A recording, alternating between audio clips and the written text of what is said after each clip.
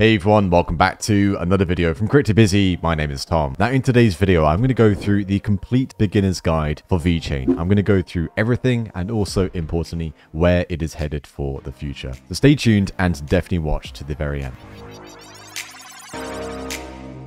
Now, if you're new here and you want to see more videos like this, be sure to join the Crypto Busy family today and subscribe. And if you do like the video, make sure to leave a like. It's very much appreciated. And do comment down below your thoughts and opinions. All comments are very much welcome. Now, before I jump into the video, none of this is financial advice and I'm not a financial advisor and this is not sponsored content whatsoever. So with that being said, let's jump straight into what is VeChain. I think it's one of the biggest questions we get here at Crypto Busy. What are they trying to do? What are they trying to solve? So let's just go into it. It's a versatile enterprise grade layer 1, the smart contract platform that offers multiple solutions such as tracking for the food industry, supply chain, and also transparency with that for any business. It offers fraud protection and also anti-counterfeiting in automotive industries and also for luxuries as well. So it is ultimately one of these really good blockchains that help alleviate a lot of the pressures within the supply chain logistics. It's a big thing and I think it's one of those industries that are sometimes overlooked, but it impacts everyone and it also impacts every single company, because every company, doesn't matter how big or small that you are, there is some form of supply chain that goes within that. So whether you're Apple and you're building one of the new iPhones, you have to track every single part, how it is manufactured, where it is going to be placed, where it is going to be put, how far along the production line that particular phone is or that particular laptop is. Apple needs to know where exactly it is at. And the same for also fraud protection as well. It's important that any business has to protect their own IP or even to protect where things are going to be going. That is also super important. And then also when it comes to where things are going for the food industry, as you can see from this figure here, it shows how VeChain can be in many different industries. The food industry as well is super important. Again, where along that supply chain particular item of food is, or even if it's a food that is maybe in how is it tracked. And VeChain can offer those solutions across the board, which is absolutely insane. And that's why we are big fans of what VeChain can do and what it has done in the past and also where it can go in the future. If you're aiming to solve a huge issue that companies want to buy into, I think it's a big thing in my opinion. So that's the first thing. And then also going into that further into the VeChain ecosystem, you also have VeChain's blockchain itself, VeChain Thor. So let's go into that in much further detail. So what is VeChain Thor? So I'm going to go through what the website is, what it's aiming to do.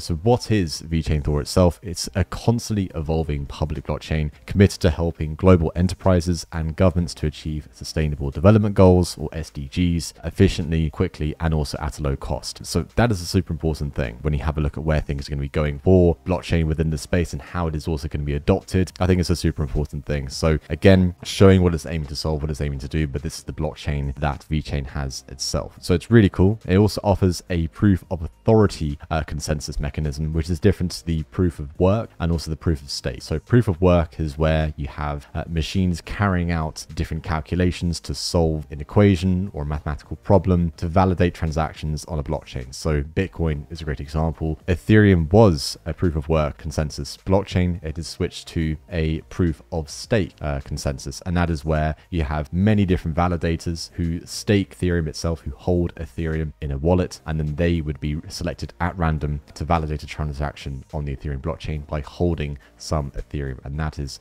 an example of proof of stake. When it comes to proof of authority, it enables secure governance for the platform or on the platform itself by a group of trusted nodes, and that's where the authority comes into that. So additionally onto that as well, VeChain Thor is designed to handle many transactions per second, making it suitable for solutions that demand a lot of scalability. So again, looking into the supply chain logistics, and then also high volume processing and transactions. But VeChain isn't really the only climate change solution itself. There's also, they're planning to build a digital sustainable ecosystem. You can look out into their roadmap that they have here and where they're trying to solve that as well. Now, it's an interesting one. We'll have to see where it goes with that, but that's another thing that they're aiming to solve and aiming to do. Again, looking into what they're trying to solve there, which is, yeah, super important. They've also branched out into a thing called the Proof of Authority 2.0, or the the POA 2.0, and that is meant to combine the strengths of the Nakamoto and the BFT, or the VeChain fault tolerance and architects, while also eliminating their individual weaknesses. So solving one of the great trade-offs in blockchain design, scalability versus data finality. So that is also an interesting one to see where things are going to be going for that as well. You can look at this in more further detail, all links down in the description below, so you can check out yourselves in much further detail. So there you go, that's one thing there. Going further into this as well, sort of reshaping business for sustainability, I think it's also super important. Again, it's not just about tracking and tracing. VeChain also has its sights set on making businesses more sustainable and transparent. And I think transparency is a super important thing, especially when looking into supply chain logistics, when looking into, let's have a look at the automotive industry, for example. There's a lot of transparency that is needed in terms of, again, where is a particular part along that supply chain and how it is going to be fit together to create that final product. So, for example, if you're a BMW, Mercedes, you have many different parts that you need to source from all over the world. So it's good to know where each and every single part is in the world, and then also where along that supply chain is as well. So VeChain can offer solutions with that, which is, yeah, super interesting to see where it is going to be going. And then also you have on top of that the VeChain token as well that goes with that. It is also involved in a partnership with the world's largest audit giant, DNV, and that is also, again, providing that extra analysis there for where things are going to be going. So audit giant DNV GL partners with VeChain to push blockchain technology for this, and I think this is, again, it's a super important thing to have a huge audit firm like this to look into the ins and outs of what it can do for the future. And also you can see here as well, linked on the screen, is VeChain Thor blockchain empowers lifecycle management, premium beef produced in Australia with VeChain toolchain in turnkey solutions. So again, many different solutions across many different industries. It's super interesting. So do comment down below your thoughts and opinions on this. I'll be very interested to hear what you guys have to say about this, and I'll also be responding to some of the comments down below as well. This is from their official Twitter. Again, the use cases of VeChain's blockchain technology are there limitless apparently.